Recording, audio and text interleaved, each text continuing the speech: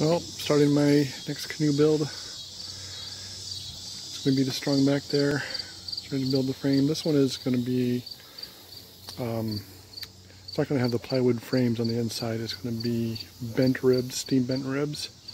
So those plywood forms there will stay. They won't be part of the canoe when we're all done, unlike the first one that I did. So this is a design by Brian Chandler of Dreamcatcher Boats. And you order access to some videos, and along with that, the plans. The plans are for actually 3 boats. The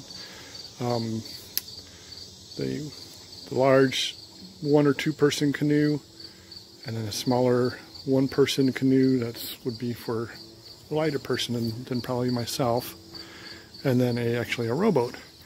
When you get your plans, if you order them, say download, they come in just a PDF, and you only get half the plan. So I just went over to Staples and I had them flip it on this side and join it up in the middle and print, so I could have printed the whole plan all in one piece instead of having to mess with it. So they were able to print that out, and it cost me like 14 bucks to do that. The whole set of plans for all the forms. And there's some of them, like this one, number 3, there's 2. The only one that doesn't have 2 of the same, that are exactly the same, is the middle one, number 5. All the rest of them have 2 that are exactly the same. So to cut them out, I just doubled up my sheet of plywood. I got 2 sheets of plywood there. And so I'm cutting out 2 forms at the same time. And I just use a spray adhesive. Spray it down there. Stick my sheet down, and I'll probably go around and tape these edges. And I just cut it out with the jigsaw. It goes pretty slick. So I got most of them already cut out.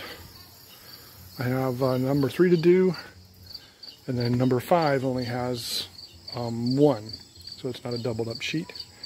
And then the stems, the stern and the bow stem, are those will go into the boat, and they're cut out of a marine grade plywood.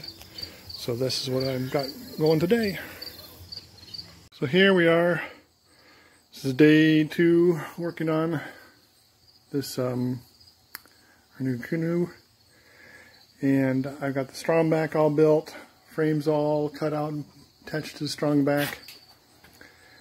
Got the stems in place. They're held down here and keep them straight. This one I'm doing a little different. I'm using artificial sinew to attach. So there really won't be much in the way of glue or screws. It's all going to be lashed together with this artificial sinew. So that's the stem attached to the keel, lashed together with the artificial sinew, and it's pretty strong, pretty stable. Right now the keel is all just zip tied onto the framework, and then we'll add on the stringers and we'll zip tie those in place until we get everything in place, and then we'll start to lash those all together as well. There's just the shot.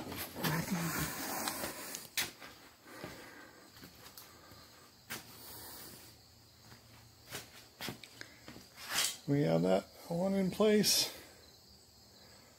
all lashed together. That's what we got done so far today in my messy garage. Come back when we get more done. Just a little update. I got the stringers all in place. Nothing's lashed down yet. Everything's held in place with zip ties for now, and then we have to steam bend the ribs into there, lash those on, and then we can take out the zip ties and attach the ends. There she is.